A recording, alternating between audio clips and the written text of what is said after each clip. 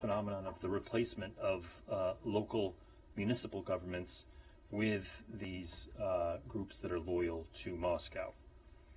And in addition to this, and this is something that I'd like to highlight, we believe that the Kremlin may try to hold sham referenda to try to add a veneer of democratic or electoral legitimacy. And this is straight out of the Kremlin's playbook. They organize these sham referenda, as you all know, in Crimea, in Luhansk, in Donetsk, and in other places. And what the Kremlin playbook calls for is delegitimizing, as I said, the democratically elected leaders and imposing fake people's councils, essentially made up of the Kremlin's puppets and proxies. Again, this is something that we've seen in the past, and we're looking very closely to see whether the Kremlin might try to orchestrate something like this in the near future. So just as Russia engineered these quasi-statelets, the Donetsk People's Republic and the Luhansk People's Republic, now we believe that the Kremlin may be trying to organize a Kherson People's Republic in the Kherson Oblast of southern Ukraine. And here's something that I also would like to highlight. According to the most recent reports, we believe that Russia will try to annex the Donetsk People's Republic and Luhansk People's Republic, in quotes, so-called, to Russia. The reports state that Russia has plans to engineer referenda on joining Russia sometime in mid-May, and that Moscow is considering a similar plan for Kherson. Now, the international community, including the OSCE, where I work as ambassador, has been very clear that such referenda, such sham referenda, fabricated votes, will not be considered legitimate, nor will any attempts to annex additional Ukrainian territory. But we have to act. We have to act with a sense of urgency. And if you'll allow me, I will say a few things that we're doing at the OSCE in this regard. We are exposing Russia's actions. We're doing it here in Washington from the podium every day. My colleagues are. We're doing it at the OSCE. We're doing it in other multilateral fora. We are standing with Ukraine. We are isolating Russia diplomatically, which is the case at the OSCE. We are working to provide overtime and leaving no stone unturned to try to get humanitarian assistance to the populations in need across Ukraine. And we're working, in fact, at the OSCE on the ground to provide some of that humanitarian relief, as well as calling for a humanitarian pause and an end to this monstrous war of choice that Russia has waged on Ukraine. So that's what I've got, and I'm happy to take a few questions. Great. Start with a few questions. Yes, sir. Speaking of Kherson, you mentioned Russia's political intentions. We also see pictures of how Russian troops are declaring victory and then installing a status of Lenin. Why are they doing this? Well, look, I'm not going to speak to the political mythology that Russian forces are trying to impose on democratic Ukraine, but I think it speaks volumes that we have seen this sort of effort underway and jibes certainly with the propaganda that we have heard from Moscow. Yes, sir. Can you detail how specific are those reports and what is the source? Is this intelligence? And do you have any response plan to react to that?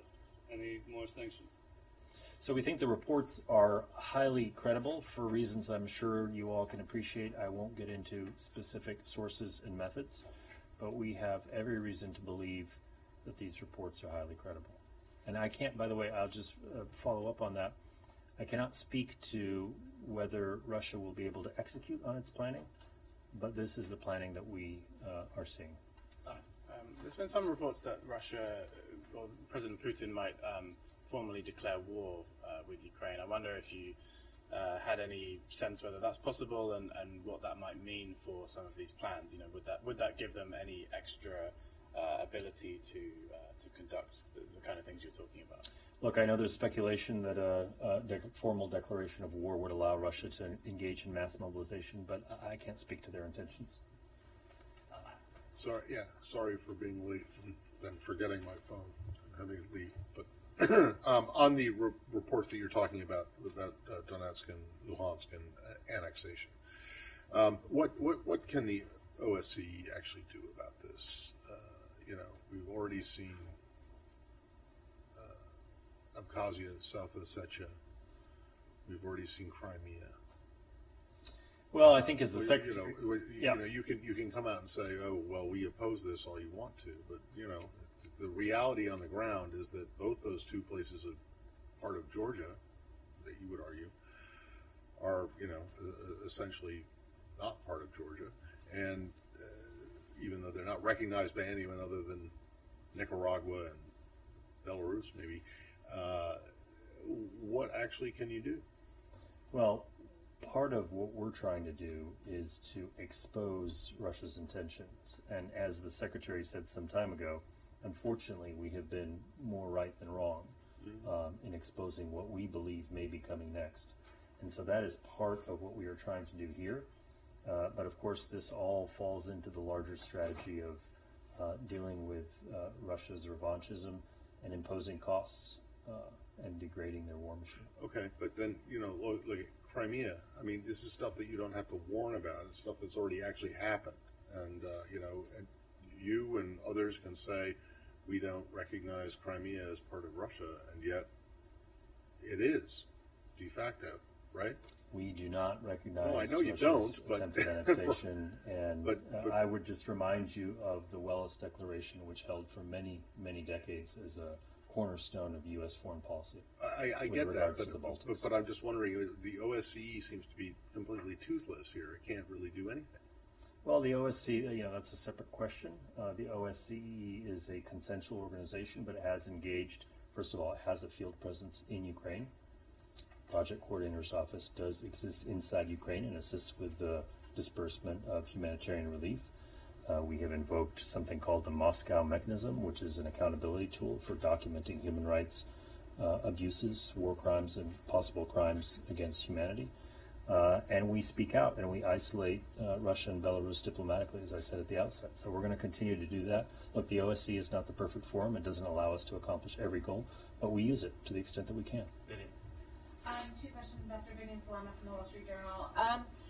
On the question of war crimes, I'm wondering what the OSCE's role has been. In particular, we're talking about the southeastern part of the country where we're hearing reports about mobile crematorium and other ways that Russia is trying to basically hide some of its tracks, allegedly hide some of its tracks in terms of what's been going on there. And so what effort are you making to collect with our allies and partners any kind of evidence and investigate and possibly prosecute down the line in conjunction with the UN and the International Criminal Court, and whether or not that's being complicated by efforts to cover it up? Yeah, that's a great question. So the OSCE in early March invoked something that I just referred to called the Moscow Mechanism, the U.S. together with 44 other participating states. And as a result of that, we were able to deploy a fact-finding team that collected evidence on violations of human rights, on war crimes, and on possible crimes against humanity. That team then released a report a couple of weeks ago, which in fact stated unequivocally that war crimes have been committed in Ukraine. Now, I'm not an international lawyer, but my understanding is that those crimes then get prosecuted at the individual level. And so it is now incumbent on that fact-finding team and other similar accountability mechanisms to collect the evidence, preserve the evidence, and then eventually build cases so that everybody at all levels of the chain of command is held accountable. The other question I wanted to ask you is there's been a discussion about replacing Ukraine's weapons with sort of NATO-grade weapons, and I'm wondering if OSCE is also kind of working in conjunction with NATO to be able to kind of phase out some of the more Soviet-era weapons and security systems that Ukraine has to give them sort of a overall post-Soviet arsenal that they can fight this war? Yeah, this is not something that the OSCE is involved in. The OSCE does have a political military dimension, but it's primarily focused on military transparency and confidence in security building. Saeed and Michelle. Thank you, Ned. Thank you, Ambassador. Very quick question. We've heard the Secretary of Defense and I believe the Secretary of State talk about a weakening Russia. We heard the strategic defeat for Russia. What does that mean? What will that look like? Is that going So I to believe be the Secretary of like a Defense divided referred Russia? And then I have to strategic another question. failure as the goal, and of degrading Russia's war machine so that it cannot prosecute this monstrous of a campaign against its neighbors in the future. And that does remain very much a part of one of our goals. But okay, good. I just want to follow up. Do you expect the Russian president on May 9, a week from today, to make some sort of an announcement that goals have been achieved and victory was done, much like, let's say, President George W. Bush did back in 2003? I can't anticipate what President Putin is going to do on May 9th. I know that so far the military campaign has been an abject failure, and the monstrosity and the barbarity of Russia's assault is plain for all to see. Michelle? Just the OSCE, you were saying, do they still have monitors in Ukraine? Are they able to document some of these things you're talking about, the abductions, taking people out of Ukraine and forcing them into Russia? Do you have any sense of the scale of that? And then secondly, have you seen any indications that the Russians are stirring up trouble in any of these other frozen conflicts where the OSCE does have monitors, whether Transnistria or Nagorno-Karabakh or any of these other frozen conflicts? So on your first question, the OSCE did have a several hundred-person strong special monitoring mission in Ukraine that was deployed primarily around the line of contact. And that monitoring mission did exist until a few weeks ago when it was evacuated, at first temporarily, but then Russia vetoed the mandate, essentially, of the SMM, or the monitoring mission. And so that mission is now in a wind-down process. As far as some of the other protracted conflicts on Russia's periphery, of course, we watch very carefully. There were some unexplained explosions in Transnistria just last week, and we continue to look very carefully, and it is in fact part of the OSCE mandate to monitor the security situation in and around Transnistria in Moldova. And of course we watch Nagorno-Karabakh, Abkhazia, and South Ossetia as well. A few more questions, yes. Situation in terms of rights violations in the occupied territories of Georgia, and the role of OSCE has always been so important for us. Against in this background, Georgia has repeatedly heard calls about the opening of second front, as in that now might be the time for Georgia to retake the occupied territories by military force. How acceptable do you think are such statements and calls? We think that the Georgian government has behaved very responsibly when it comes to its own territories of Abkhazia and Skin Valley region.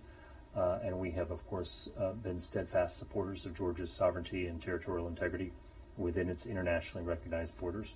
At this moment, there is an EU monitoring mission on the ground in Georgia, as you're well aware. And the OSCE also participates in something called incident response and prevention mechanisms on the administrative boundary lines of both Abkhazia and Skin Valley region. And so we continue to monitor the situation. Jane? Thank you. When will the United States Embassy resume the work in Kyiv? Is it soon as possible? Well, the Secretary has said that we intend to go back into Ukraine. I think there's already temporary visits occurring right now, but on a more permanent basis in the near future. I can't speak to the timing. Jane? Thank you, Ambassador. To follow up on Michelle's question, you've spoken of filtration camps in the past. Do you have an estimate of how many Ukrainians have been forcibly moved through these camps, and is there anything the OSCE is doing to try to track, once they're taken out of Ukraine, what happens to these people? Yes, so we have exposed this brutal practice, or at least the reports of it. We have information from the Mariupol mayor's office that there are something like 4 of these filtration camps in and around Mariupol. I would expect there might be more in the south and east of Ukraine. Of course, this would be in violation of international humanitarian law in a war crime if people were forcibly being displaced from Ukraine to Russia. So the OSCE's human rights monitoring mechanism will continue to look at this. Of course, there's an issue of access, right? I mean, that's an active war zone right now. And so access is limited, but we're going to continue to look at this, absolutely. Yes, please. Can you spoke a little bit about this when you were asked about in one of your briefings a couple of weeks ago, but do you have anything more about those reports on children? Can you repeat? I didn't hear the first part. You spoke about this a couple of weeks ago in a briefing that you did. Do you have any more about reports about enforced adoption of children, Ukrainian children, in the context of these filtration camps? And also you followed up a little bit on the president's opinion that he believes that Putin is committing genocide in Ukraine. I know this is a long process in terms of a legal process, but you did comment a little bit on again, what you believed might attribute to genocide. Can you comment at all on the length or the timing of this process? Well, so to the first part of your question, I would just say that if women and children and elderly and other individuals are being displaced forcibly, as I said earlier, that would be a war crime, and it would just be appalling as a completely uncivilized endeavor. And so, yes, it needs to be tracked very closely, and documentation needs to be done to ensure that there is accountability for such actions in the future. I can't speak to numbers, I can't speak to specifics because the information is at this point quite limited. And then remind me the second part of your question? On genocide, yes. So I think I'll let my previous comments on this stand. I have nothing to add to that. Final question? Yes. Is there any indication PRC is helping Russia on the ground in Ukraine? No, I don't think we have any indications at the current time that the PRC is endeavoring to help Russia with its military campaign in Ukraine, but obviously we'll watch. Thank you, Ambassador. Thanks so much. Thanks. Thank you. All right, so I don't have anything else at the top. Happy to take your questions. Great. Thanks, Ned. Welcome back from the weekend. Hope you had a good one.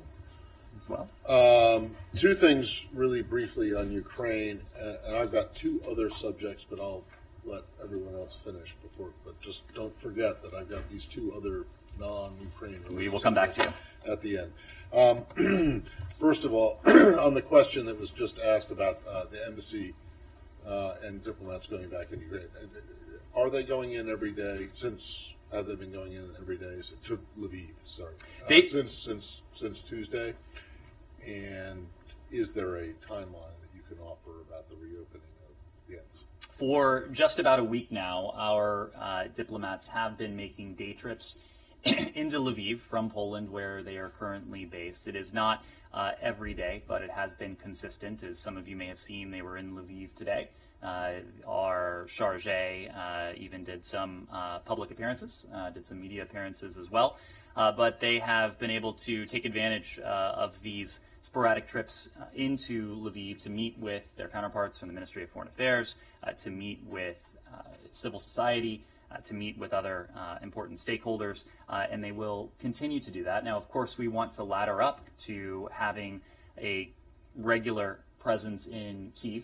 Every single day we're monitoring the security situation on the ground to determine when we'll be able to do that. The only answer I can give you right now as to the question of when is as soon as possible. I think it is fair to say, as you heard from our charge today, that will be within the coming weeks, but it will depend on a regular assessment of the security situation and our ability to operate safely and responsibly from Kyiv. Right, and as you know, there's been quite a lot of interest in the idea of Marine Guards. Would they go to? Would there be? Whether they are the fully dressed and uniformed Marine Guard detachment that is at most, but not all embassies. When that happens, the as soon as possible happens. They would obviously be going in with security. So how does that fit with the idea that there aren't going to be any U.S. troops, soldiers on the ground in Ukraine? What I can tell you is that our diplomats will return to Kyiv just as soon as it is safe and responsible and appropriate for them to do so. There are obviously details that go into that question of safety and responsibility in terms of any return to Kyiv. As you know, we don't comment on our security practices. That will be the case here, but our diplomats will be back on the ground in Kyiv just as it's safe for them to do so. The second one, and I'm just wondering if you're not directly involved in this, but I'm sure you have seen the comments that Foreign Minister Lavrov made in an interview with Italian media about anti-Semitism. I'm wondering if you have any comments on that. We, of course, have seen those despicable comments. We also saw a number of responses from other world leaders. The one that stuck out to me, stuck out to many of us here, was the response from Israeli Foreign Minister Lapid. He is, of course, someone who speaks with a great deal of authority on these matters. It would be impossible to improve upon the response that he offered. As he said, the foreign minister's remarks are both an unforgivable and outrageous statement, as well as a terrible historical error. He went on to note that Jews did not murder themselves in the Holocaust. The lowest level of racism against Jews is to accuse Jews themselves of anti-Semitism. This statement from Foreign Minister Lavrov, it was the lowest form of racism. It was the lowest form of propaganda. It was the lowest form of insidious lies. And I think with it and other, not only statements, but conduct from the Kremlin, its top officials, its personnel, including its personnel in Ukraine, the Kremlin is consistently proving that there is no floor when it comes to just how low they can stoop. And this, I think, is just the latest example of that. Yes, Saeed. Follow up on the answer I got regarding the strategic defeat. Now, unless I misunderstood what the ambassador said, but it dealt with degrading, I guess, Russia's capability of making arms and so on like this, depleting their weapons. Is that something akin to that? But, you know, Russia makes its own weapons. I mean, they seem to have like an endless source of weapons and so on if they choose to. So coming back to your question and to the answer that the ambassador gave, he accurately noted, and I think I've said this before, but I have been surprised, the level of surprise that we've heard in response to Secretary Austin's comment. But as the ambassador noted, what Secretary Austin was referring to was a strategic failure on the part of the Kremlin and the Russians here. And we are 2 months in to the Kremlin's war effort in Ukraine. I think it is clear to everyone, or it should be clear to everyone who is looking at this impartially, the elements of the strategic failure that has already come to pass. Moscow had several objectives in mind when it went into Ukraine on February 24th. It sought to subjugate Ukraine, to enhance Russian power, to divide the West. On each of those fronts, you have seen Moscow fail in its objectives. The Ukrainian people have demonstrated that Moscow will not be able to take Ukraine by force, that Ukraine's sovereignty, its independence, will outlast this military objective. You have seen that rather than enhance Russian power, Russia's power in the region and beyond is significantly diluted. And it is diluted because of something you referred to, Saeed. Those are the export controls, but also the economic sanctions that we have placed on Moscow. It's diluted because of the diplomatic isolation, the pariah status that President Putin's war campaign in Ukraine has bestowed upon him. To your specific question, yes, Moscow does have a defense industry. It is a defense industry that is not wholly self-reliant. It is reliant on key inputs and products from the international community, including from the West. That is precisely what our export controls are designed to choke off. Because of that, Moscow's high-tech, its defense sectors, its aerospace sector, its energy exploration sector, a number of strategic sectors that Moscow would need for its regional and ambitions beyond the region have been and are being starved. And as I said before, Russia is now a pariah.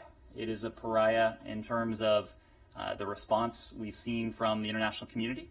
You look at any number of votes at the UN, for example, where 141 countries, the vast majority of the world's countries have come together to condemn President Putin's behavior, to what we are seeing from countries around the world, many of whom have relationships with Russia. And just today, made mention of the response that we've heard from Foreign Minister Lapid regarding what Foreign Minister Lavrov had to say. So this is a strategic failure for Moscow. The ingredients of that are already evident. Every day we're seeing more evidence of it. And the strategy we have will be to continue to empower our Ukrainian partners, to empower them with security assistance, to support their economic needs, to support the humanitarian needs of the Ukrainian people, just as we continue to apply significant and really unprecedented amounts of pressure on Russia in terms of our sanctions, in terms of our export controls, in terms of the diplomatic isolation that we in turn are applying with, again, dozens of countries around the world. Jenny. Thank you, Ned. I have two questions on North Korea, Russia, and China. Regarding Russia, North Korea supports Russia's war in Ukraine. If North Korea and China engage in military cooperation with Russia, the war is sure to escalate. What kind of efforts is the United States pursuing to prevent China and North Korea from cooperating with Russia? And I follow up. Sure. Well, that is obviously a hypothetical at this point.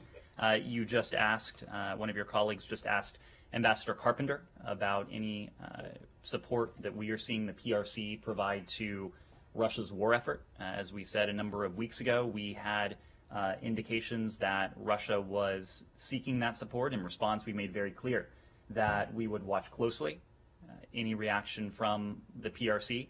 If, in fact, the PRC aided Russia's war effort in any way with weapons, helping it to offset in a systemic way the losses it is enduring from the response of the international community, that there would be strong consequences from not only the United States, but from our allies and partners around the world. As the ambassador just made clear again, we have, in fact, been watching closely. We have not detected any shift, but any shift would incur those consequences. The second question, recently Russian President Putin and North Korean leader Kim Jong-un declared the use of nuclear weapons. How do you analyze the impact of this on the Korean Peninsula? And does the United States recognize North Korea as a nuclear power state? Well, of course, we're concerned about the rhetoric that has emerged from some corners of the Russian Federation. The loose talk of the use of any weapon of mass destruction, it is the height of irresponsibility. Russia, as a nuclear power, has a solemn obligation to act responsibly. Russia, as early as recently, I should say, as this year, again reaffirmed a maxim that's been around since the days of the Cold War by underscoring what we heard from the UN Security Council, that a nuclear war must never be fought and cannot be won. That's something that Russia has affirmed consistently over the course of decades.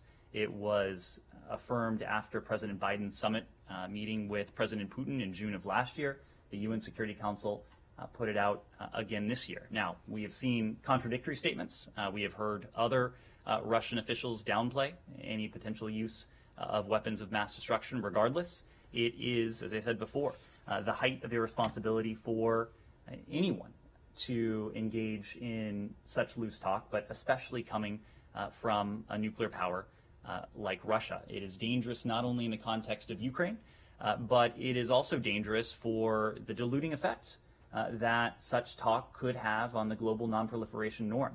It is our goal, along with other responsible nuclear powers and a broader set of stakeholders, to see to it that the nonproliferation norm, including those norms that are enshrined in the Nuclear Nonproliferation Treaty, are instead protected, that they are fortified, and that's why we're speaking out very clearly in response to these reckless comments from the Russians. Yes, Francesco.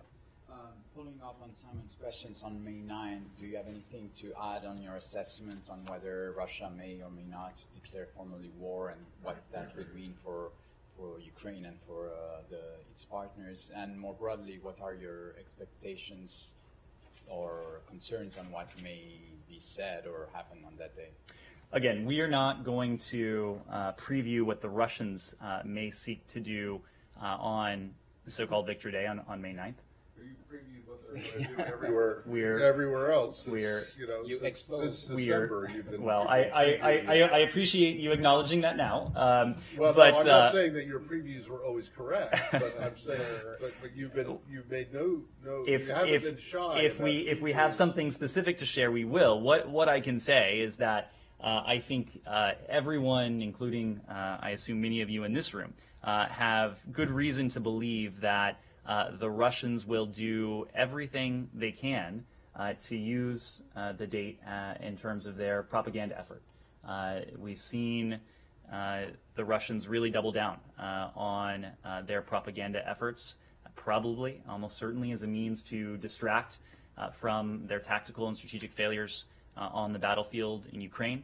The strategic failure that we've seen this military campaign result in terms of Russia's economy, its standing in the international community, its position on the world stage.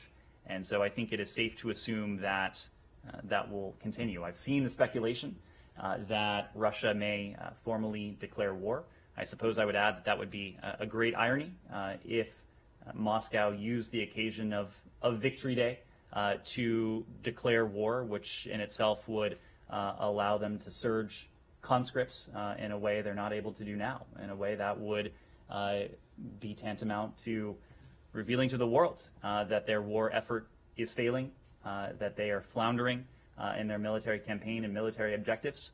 But I am quite confident that we'll be hearing more from Moscow in the lead up to May 9th. I'm quite confident you'll be hearing more from the United States, from our partners, including our NATO partners, in the lead up to May 9th as well. Yes, Vivian. Ned, two questions, please. Despite the limited visibility that we have in Mariupol, especially at the steel plant, do you have any indication that Russia will allow more civilians to be evacuated? And also, is the U.S. working behind the scenes at all to facilitate some of those negotiations, along with, I know the UN is taking the lead. That's my first question. I have another one on Moldova. Well, we do welcome the reports that have emerged in recent hours that some civilians have been able to evacuate Mariupol, and we encourage continued efforts to allow civilians to depart Mariupol and other cities under siege. We are in communication with the international humanitarian organizations involved in this effort. We will remain in close coordination and communication with them.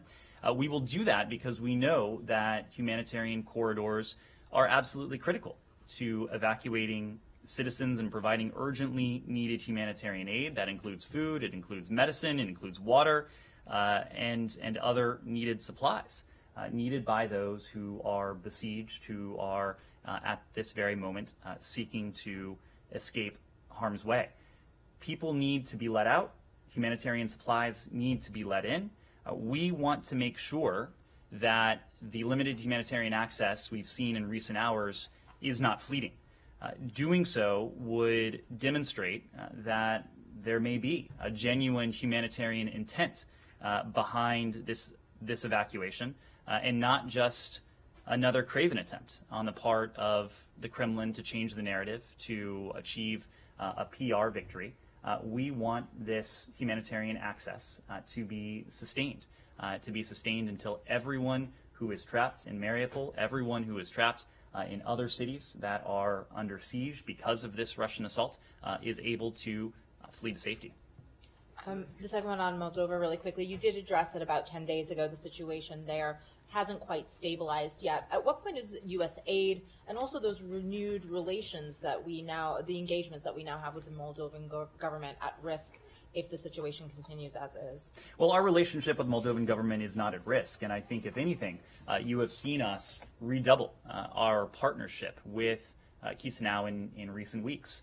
As you know, Secretary Blinken was there just a few weeks ago. We had an excellent set of bilateral meetings with his counterpart as well as with the Moldovan leadership. We restarted our strategic dialogue with Moldova just last month. It was the first time in several years that we had held a meeting of this strategic dialogue, precisely because of the urgency of this moment, of the imperative of demonstrating our commitment to the government, to the people of Moldova, to its sovereignty, its independence, its territorial integrity, and its constitutionally enshrined neutrality as well. Over the course of our relationship with Moldova, independent Moldova, the United States has supported the Moldovan people with hundreds of millions of dollars worth of support. In recent weeks alone, we have provided tens of millions of additional dollars in humanitarian assistance. Moldova has opened its doors to those fleeing violence across the border in Ukraine. It has done so generously, and the United States will continue to stand by the people and government of Moldova as it does so. Saeed. Topics? Anything else on Russia-Ukraine? Let's take a couple more questions, Jenny. Hi, House Speaker Nancy Pelosi led a congressional delegation this weekend to Kyiv. Did any embassy officials or diplomatic security agents accompany this congressional delegation on that trip? Well, let me just say generally about the speaker's visit. It sends a clear message that the United States stands with Ukraine. It underscores the strong bipartisan commitment of the American people to supporting the brave people of Ukraine who are standing up to the Kremlin's brutality. This delegation underscored that we will continue to work with our allies and partners to maintain support for Ukraine and to do everything we can, as I was saying before, to put pressure on Russia to strengthen Ukraine's position on the battlefield and to ensure that Ukraine emerges victorious. We were in close coordination with the Speaker and her office in advance of this visit. Of course, I'm not going to comment on security arrangements, but anytime the individual who is third in line to the presidency travels into a place like Ukraine, going into Kyiv, of course, security is of paramount importance to us. Yes. Yes, one more. Yeah, Russia's spy plane reportedly violated airspaces of Denmark and Sweden over the weekend. I wonder if you have any reaction given the fact that Denmark is a member of NATO. And one more question, there's another parallel war going on, which is on cyberspace. Over the weekend we heard the DDoS attacks against Romania and Moldova. Any reaction from the city? So on the first, I would refer you to the Department of Defense. I'm aware there have been a number of routine intercepts of Russian aircraft, but the Department of Defense would be able to provide a more of a comment on that. I don't have anything specific to offer in terms of reported DDoS attacks against our partners in Europe. We do know, however, that Moscow's playbook is quite long. Cyber attacks are certainly part of that playbook. We know that they have used these tactics against countries in the region. We spoke openly of cyber attacks against Ukraine in the hours and the days leading up to the start of the invasion, including DDoS attacks against Ukrainian systems. So it's something we continue to watch very closely. Saeed. Yeah, thank you. Very quickly on the Palestinian-Israeli issue.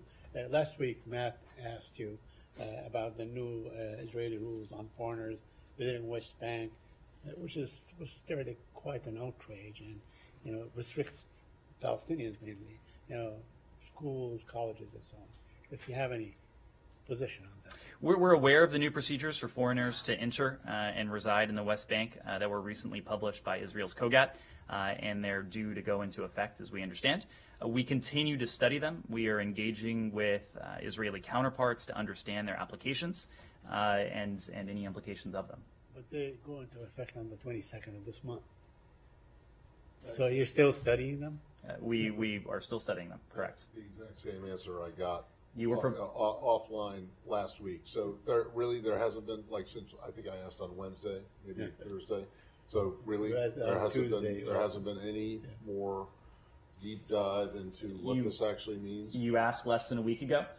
They are due to go into effect. We are taking a close look at them, and February. we will. You guys have been aware of them for over a month. We will, if we There's have some serious concern about this, particularly as it relates to Israel's application or attempts to get into the visa waiver program. Right. When it comes, people who have actually let me finish. People who have actually read it are concerned that this will give the Israelis a way to deny entry to Palestinian Americans before they actually present themselves in Israel. In other words, that they have to apply here to the embassy, and that the embassy can turn them down, and that under some kind of technicality, that the Israelis could then say they haven't actually been denied entry because they never actually got to Israel to present themselves in person. So that's the specific question. Now, please try to get an answer to what it is that you guys think about this. And, on a tangential issue. Do you want me to speak to the visa waiver program, well, or do you want to go on with your soliloquy? Yeah, when it comes to the visa waiver program, when it comes to the visa waiver program, we continue to work with our Israeli partners and with our Israeli counterparts towards fulfilling the program requirements, including extending reciprocal privileges to all U.S. citizens and nationals upon arrival. As you know, this is something that we work with the Department of Homeland Security, the Secretary of State, along with his Homeland Security counterpart, will have authority over this, and we're continuing to work closely with our Israeli partners. That's also the exact same answer I got last week, which was, and I imagine that will be the answer until there's a potentially different answer. If I don't do a quote-unquote soliloquy, I'm never going to get an answer to this question, at least not one on camera on the record. Anyway, tangentially to this issue, and Saeed has been asking about this, but these 6 human rights groups that were declared terrorist organizations. So 2 senior members of 2 of these groups have been denied exit from Israel, one of whom is an American citizen, the other one has a valid U.S. visa.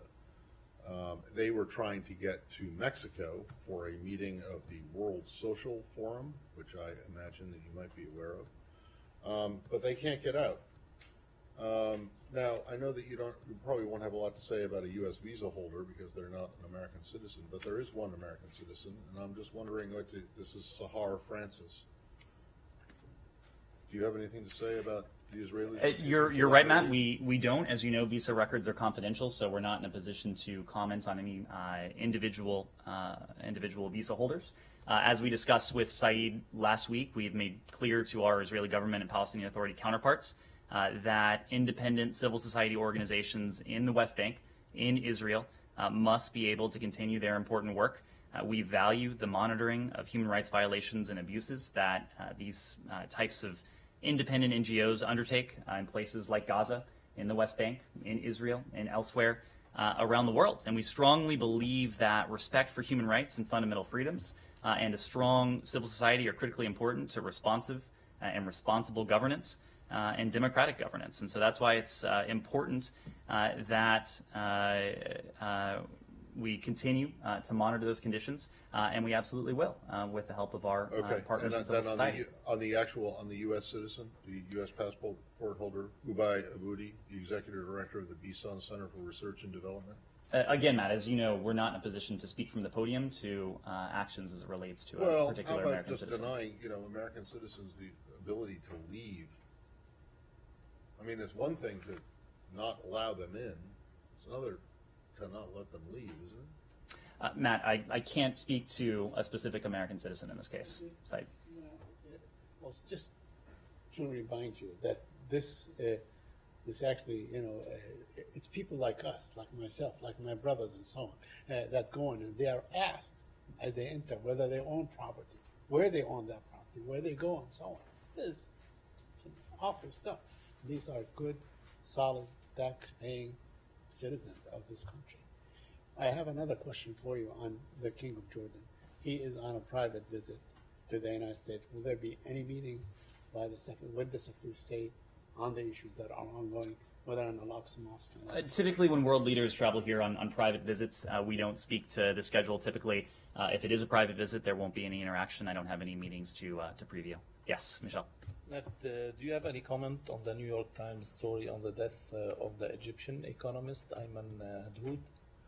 We are deeply disturbed by reports surrounding the death in custody of Egyptian researcher Ayman Hadhoud and allegations of his torture while in detention. The circumstances of his detention, his treatment, of his death, we think require a thorough, transparent, and credible investigation without delay. We have made clear, including with our Egyptian partners, that human rights are a priority. We have urged the Egyptian government to make progress on protecting human rights in virtually every session, whether it's over the phone, whether it's face-to-face. We have raised the issue of human rights. We raise the issue broadly. We also raise specific cases.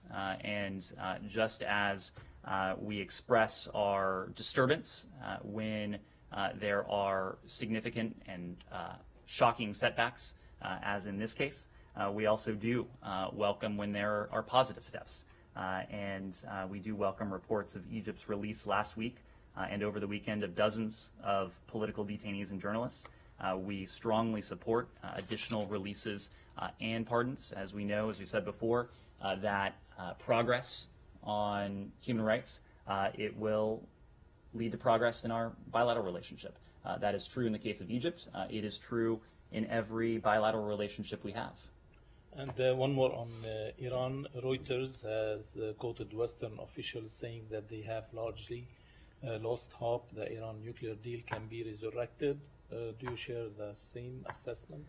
It continues to be the case that we believe a mutual return to compliance with the Joint Comprehensive Plan of Action is in our national security interests. It is in our national security interests primarily because it would reimpose the permanent, the verifiable limits on Iran's nuclear program. It would put a box back on Iran's nuclear program, a program that has been in many ways unshackled since 2018, and a program that has galloped forward in ways that are unacceptable to us. They are unacceptable to our partners around the world, and it is something that we seek to change. We will continue to forge ahead with efforts, with dialogue via our partners, including the European Union, to seek to achieve a mutual return to compliance with the JCPOA for as long as we determine that a mutual return to compliance would be in our interests. Again, at this point, it would still be in our interests if and when we reach the point where the non-proliferation benefits of mutual return to compliance with the JCPOA would not overcome the progress that Iran has achieved in its nuclear program in the past 3 or so years. That's when we'll reassess and pursue an alternative course. Nick? There's reporting that Enrique Mora is offering to go to Tehran to break that deadlock, and Iran has not responded. Do you have any more detail you can provide on that? I would need to refer you to Mr. Mora's office, but we are in close contact with him, the EU coordinator. He does continue to convey messages back and forth. We do support his efforts to bring these negotiations to a conclusion. Yes? President Biden confirmed to CBS today that Austin Tice's parents are meeting with the president. Does this signify any change or update in his case, or is it because Deborah Tice was recognized at the White House Correspondents' Dinner? And can you give us an update on the assessment of his case? It's a testament to the fact that the case of Austin Tice, who has spent nearly a quarter of his life in detention. He celebrated his 40th birthday this past year. This August, he will mark a solemn occasion of his 10th anniversary in custody.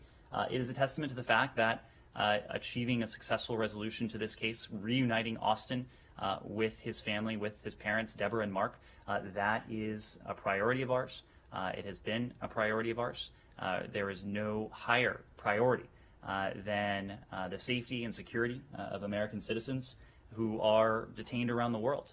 And of course, the case of Austin Tice is one that has attracted, with good reason, the focus, the attention of the world. He is someone who traveled the world, including into Syria, to do nothing more than to spread reporting, to spread the truth.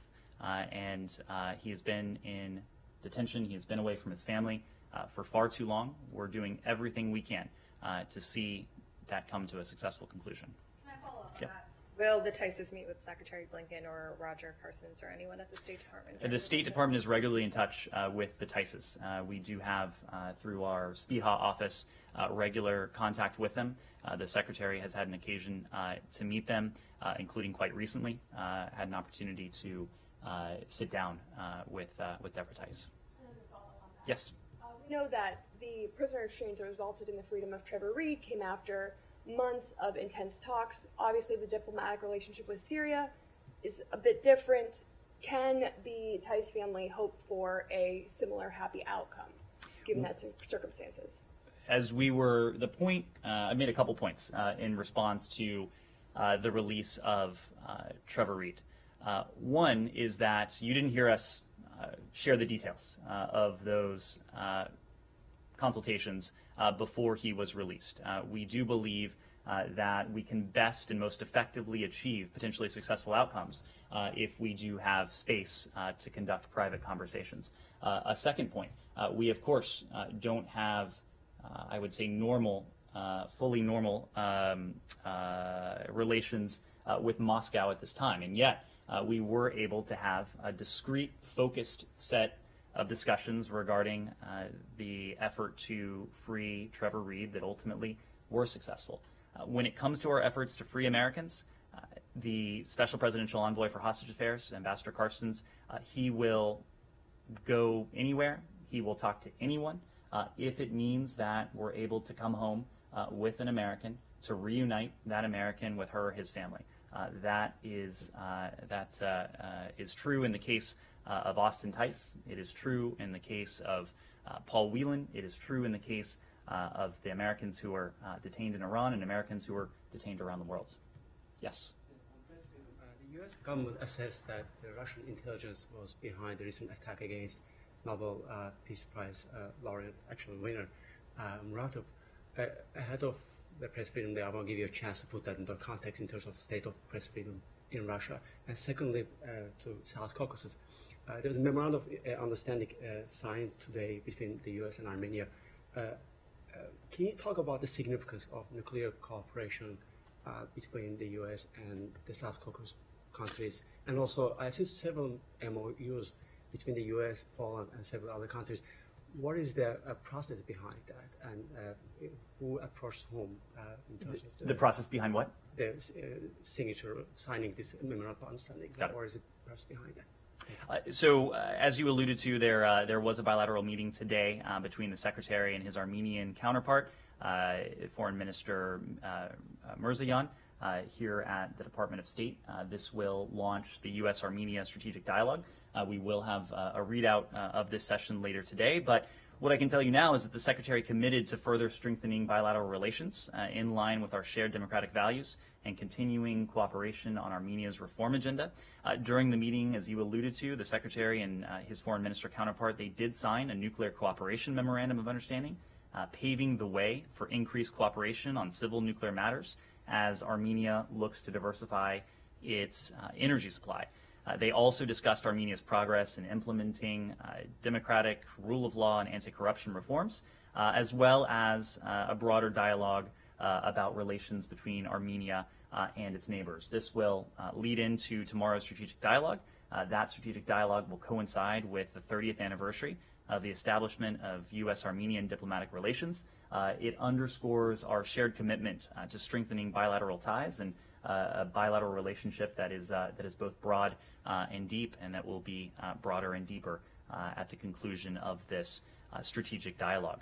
When it comes to press freedom in Russia, and you'll hear more from us tomorrow, we're currently on the eve of World Press Freedom Day, and so I do expect you will hear from Secretary Blinken tomorrow on World Press Freedom Day, but it is difficult to identify a country where we have seen more setbacks, more destruction to the principle of press freedom and freedom of information than in Russia over the past year, and especially in Russia over the past few weeks, as the Kremlin has seemingly gone into overdrive in its efforts to hide from its own people the toll of this war, the opposition to this war, the fact that this war is not going to, according to plan, or at least not going to the plan that the Kremlin put forward. We have seen journalists thrown in jail. We have seen journalists intimidated. We have seen news outlets in Russia be shut down. We have seen news outlets in Russia be essentially forced to close. And on top of that, we have seen the toll of Russia's assault on Ukraine, of course, principally in the first instance, on the Ukrainian people. But journalists, reporters have also paid the price. And just late last week, of course, we lost a journalist with RFL, Radio Free Europe, Radio Liberty, who was killed in a Russian strike on a residential apartment building outside of Kyiv. She, of course, was not the first journalist to have lost her life in this conflict. Many more journalists have been injured. A journalist who should be in this briefing room right here today was injured as a result of Russia's aggression as well.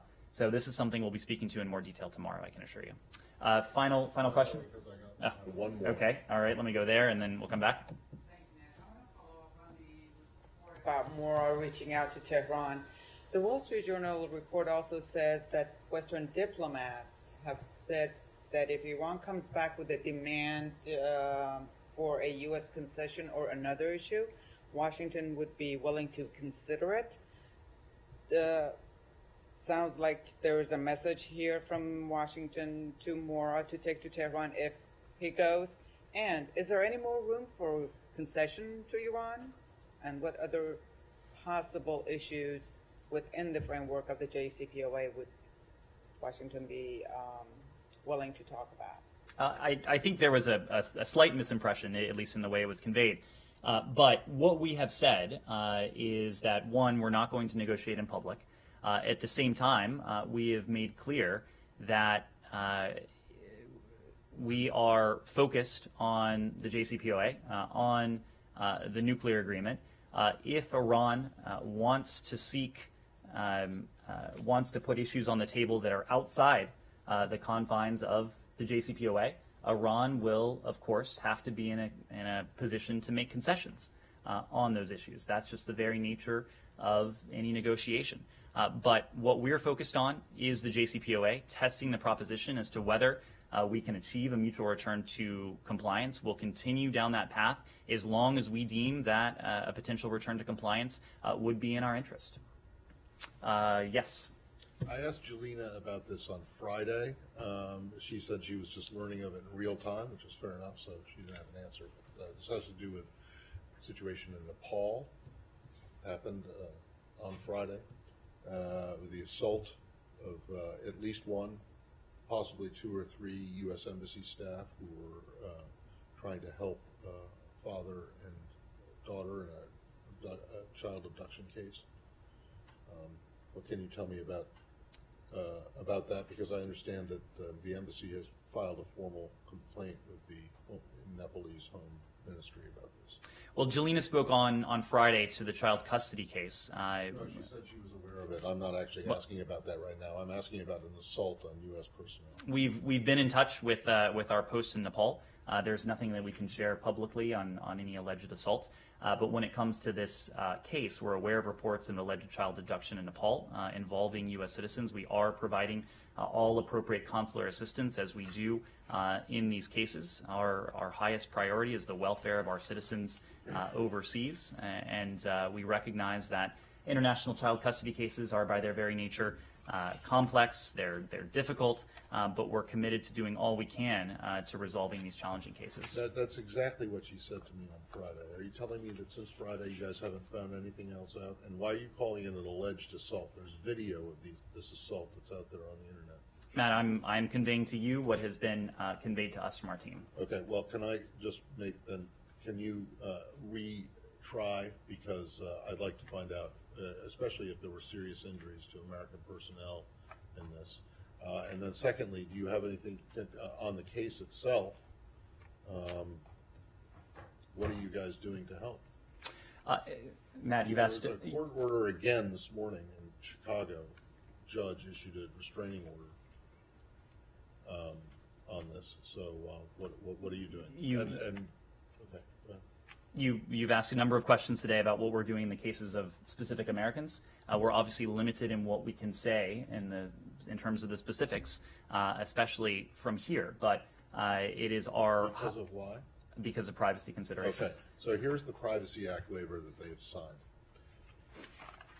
All right, and I'm happy to provide this to you, but I know that you have it. So let's not go through this song and dance, okay? Well, most of the time when I complain about this, I don't actually have the document, but now I do. So I would like to get a straight answer about what you guys are doing, and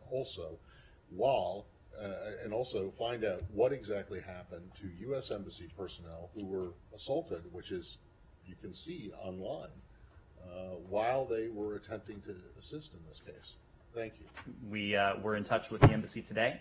It was conveyed to us that there's nothing additional we can share publicly at this time. If that changes, does that mean that the Privacy Act, are you talking about the assault, or are you talking about the case? I'm talking, because if you're just going to say, because I have the Privacy Act waiver right here signed, and if you're going to say, well, that doesn't matter, well then what does the Privacy Act waiver mean? I'm not saying that. I was referring to the alleged assaults. Saeed, final question. Final question. Can you clarify for us? Sahar Francis is not disallowed from entering the United States of America. Again, is she allowed or not allowed? Visa records are private and confidential. There's nothing I can say from here on the specifics of any particular visa record. Thank you all.